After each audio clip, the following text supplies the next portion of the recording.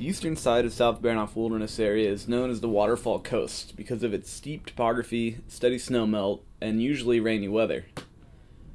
In late June, the SCS team headed out to this coast to conduct solitude monitoring and rare and invasive plant surveys. For this expedition, Kitty, Matt, and I teamed up with Alaskan nature writer Nick Jans and wildlife biologist and boat captain Ken Merrill. We packed, all 5 of us, loads of gear, and one giant dog on Ken's 42-foot sailboat and headed down the coast.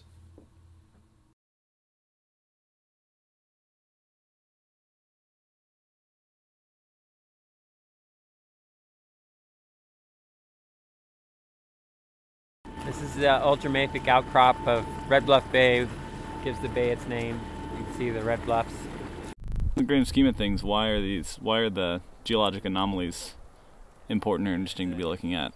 Well, they're interesting just to see what it tells us about plant distribution and plant tolerances. It is just as important to look at the normal spots in between.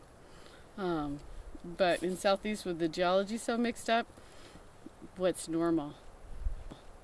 And there's 30 ultra-mafic sites in Southeast Alaska and only 1 in Wilderness. Actually, several have commercial properties on them, so this is unique. While Kitty and Matt collected plant samples, Nick Jans and I discussed the importance and future of wilderness in Alaska. Wilderness has to have people in it. It has to have them appreciate it and want it to be there or won't be there. Mm-hmm. You know, I don't know what to do about that.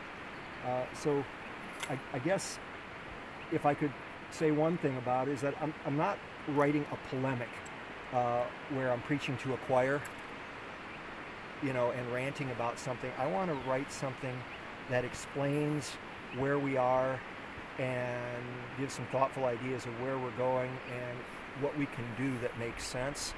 Because really what I want to write about are all the vectors of change that are converging on this last best place that we have. And in the 30 years I've been here, which is nothing. I mean, I'm not some old timer. I've got no grandfather rights or anything. You know, I have seen it enough change within the 30 years I've been here to give me pause and think about where it is we're going. Oh, just had one. Dang it. That's where multitasking gets you.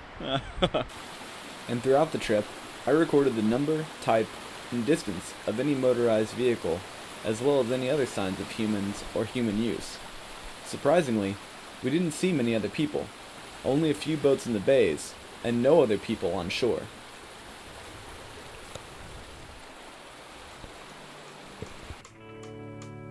South Baranof Wilderness Area truly is a wild place.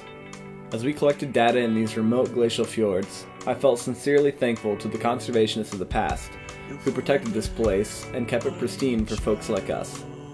Without their efforts, and without our continued efforts to preserve wilderness character, these opportunities would not exist. To learn more about the Sitka Community Wilderness Stewardship Project, and to find out how you can support the project and others like it, visit the Sitka Conservation Society's webpage at www.sitkawild.org. To see more trip reports, track the Wilderness Crew in action, or learn more about the South Baranof and West Chichagof wilderness areas, check out my wilderness stewardship blog at sitkawild.org/wilderness. If that's the way it is, and that's the way it is, I still feel you in the taste of cigarettes. What could I ever run to? Just tell